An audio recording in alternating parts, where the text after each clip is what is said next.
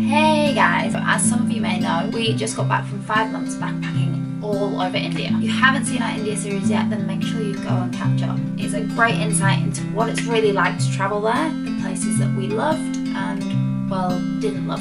I'll link the playlist at the end of this video and also put it in the description below, so you really have no excuse. Also, hitting that subscribe button really helps us out, and it also means that you won't miss out on any future videos coming your way.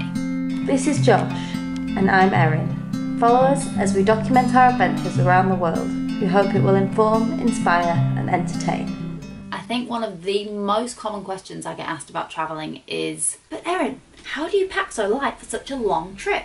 Whether you're going for 1 week or 1 year, you're packing pretty much the same amount of stuff. Just because you're travelling doesn't mean you can't do washing. So for anyone who is completely lost with what to pack, I thought I'd put together this video to tell you exactly what to pack for a backpacking trip around India. So let's get into this. First things first, India is a really conservative country, and as a foreigner you are going to get stared at so much. I can't emphasize this enough. You'll be asked for selfies on a pretty much minutely basis. If you do wear something super revealing or tight-fitted or short, then it's just, I can't even imagine what would happen. As a woman especially, you just really need to tone it down. I usually just want to end up drawing as little attention to myself as possible because the stares are intense. Before we arrived in India, I was not aware of how many climates India actually has.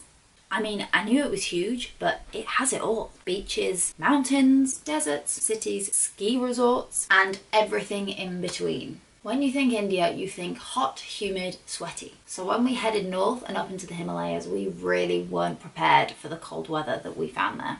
So yeah, I guess my first top tip would be do a little bit of research into where you actually want to go in India first, and then plan your packing accordingly. Or just do what we did. Find the cheapest flight, rock up there with absolutely no idea what to do, and just see where the wind takes you. Worked for us. I'm going to break this down into north and south, so basically above Delhi and below it. Firstly, something you're going to need no matter which part of India you're backpacking is a backpack. I use this 60-litre Vango backpack. It zips all the way open on top, making it super easy to see what you're actually trying to get out and make it easier to access things without having to unpack your entire backpack. I have used so many different backpacks over the years, and for me, this is a winner.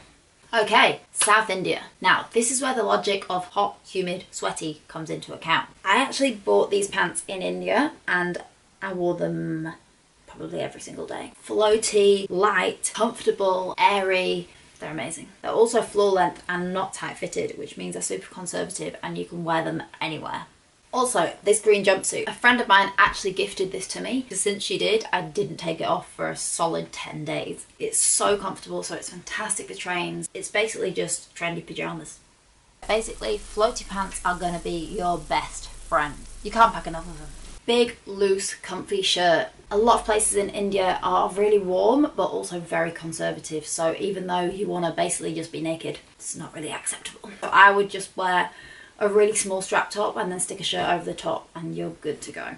For me, white t-shirts are a staple item. They go with everything. Under them, over them, in them, on them, you name it. You can wear a white t-shirt about 1,000 different ways, I think. It's a must.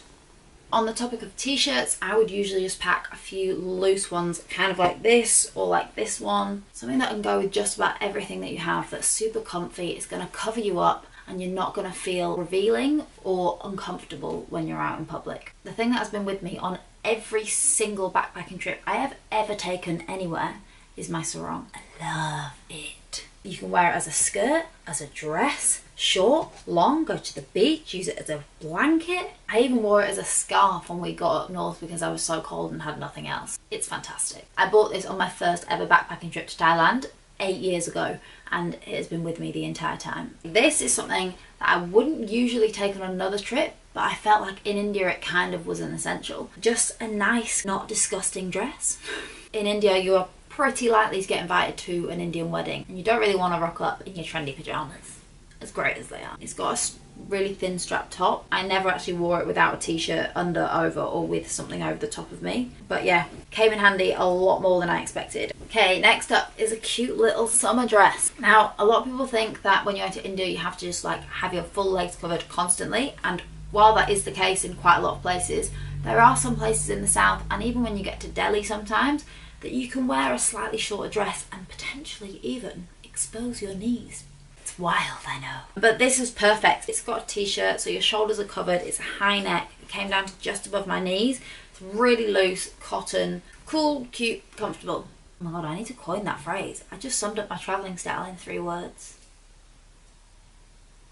Let's face it, chafing is real.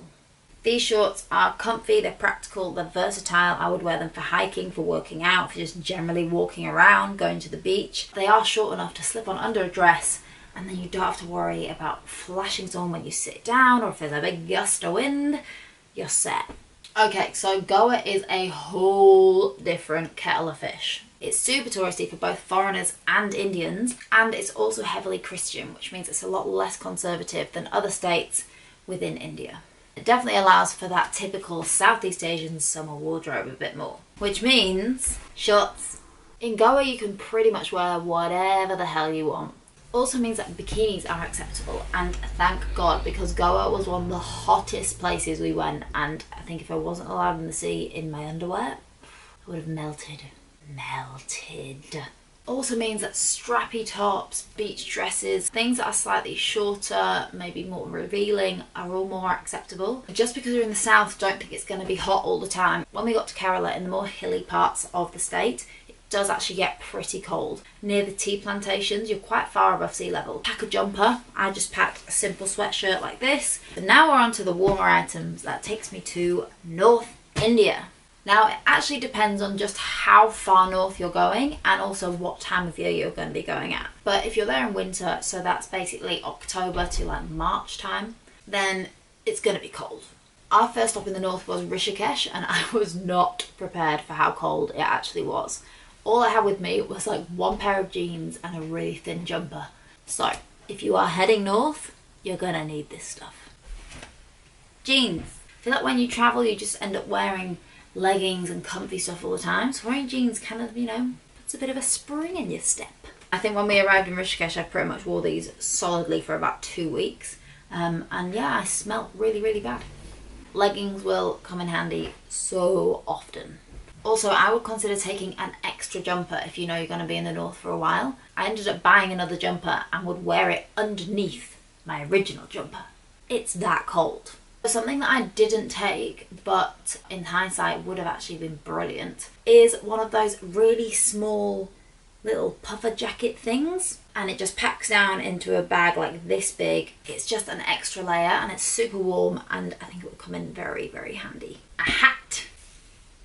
I didn't take a hat, but I wish I did. It's really small. Stuff it in a side pocket, and trust me, even if you just wear it like twice when you're really cold, worth it. And if you don't even like it, just chuck it away after. I actually bought this scarf in Rishikesh. It's really big. Ugh.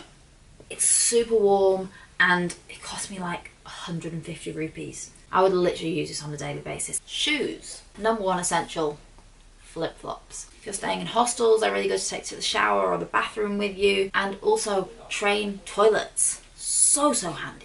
Now, I also took a pair of Birkenstock sandals, trainers. I wore these in the north of India a lot, actually. Just taking a pair of pumps like this, you can throw them on and off whenever. They go with everything, they're comfy.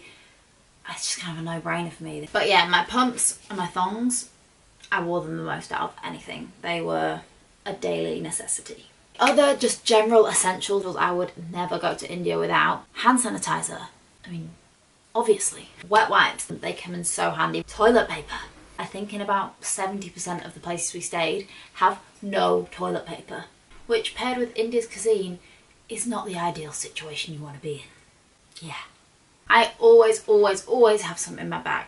This stuff is gonna save your ass. Literally, it's literally gonna save your ass. Rehydration sachets. Stick them in a litre of water and you are good to go. Imodium. India's famous Delhi belly. Need I say any more? Another incredible thing I discovered a few years ago, Lush shampoo and conditioner bars. Game changer. Just like a bar of soap, not only do they take up hardly any space in your bag, they weigh very little and they also last for ages. Something that I usually don't take on a trip, but Josh actually packed it and I don't think a day went by where we didn't use this bum bag. Hence why it's really, really gross now. We would literally just stick it on our front like this and it means everything is right in front of you. Very little risk of someone taking this from you and everything's just so easy to get to. I can't recommend having a bum bag enough, especially for India. I think I'm a full convert now. Like, I love a bum bag. Other small items I would never go on a trip without. A pack of cards, a battery pack, headphones, sun cream and an adapter, or as there's two of us, we would always take an extension lead with us and one adapter. It's a little bit bulky, but it's a godsend. When you get to a hostel or a guest house, you only have one plug socket, but you need to recharge everything you own and you only have 12 hours to do it. Okay, the number one, absolutely essential, cannot live without, every human should have one, the Life Straw bottle. First day we arrived in India, we were in Chennai, we ordered one off Amazon. I think it cost like 57 Australian dollars for two of them. That includes 2 bottles and 2 straws. What they are is just a normal water bottle but with this magical straw inside, which means you can fill up with tap water in any country in the world and it will make it safe and drinkable for you. You can literally fill these up from any water source except for the ocean. I felt like we were using hundreds of plastic bottles between us on a daily basis. That's definitely the biggest benefit for us, is that they're so much more environmentally friendly. So you're saving yourself money, you're saving the planet, it's more convenient, there's no downside. This, in my opinion, is the absolute essential thing before you're going on a trip to India. I'm going to put the link to shop it on Amazon in the description below, so if you are interested then make sure to go check that out. My general loose rule when actually packing is to get everything you're thinking of taking with you, place it all out on your bed, and then go through it item by item and say, can I wear you with multiple other items, multiple different ways, to multiple different occasions, every day for about a month? And if the answer's no, it's out. Okay, that pretty much sums it up. I really hope this has been helpful for you guys, and if you are planning a trip to India, then make sure you check out our previous episode, Top Tips for Backpacking India. It covers everything that we wish we had known before we went there. Plus, our whole India series will really get you in the mood for your next adventure. Thanks so much for watching. Please subscribe, maybe throw me a like. We'll see you again next Sunday for a full roundup of 5 months in India. The best places we visited and the top experiences we had along the way. You will not want to miss it. I'll see you then. Bye!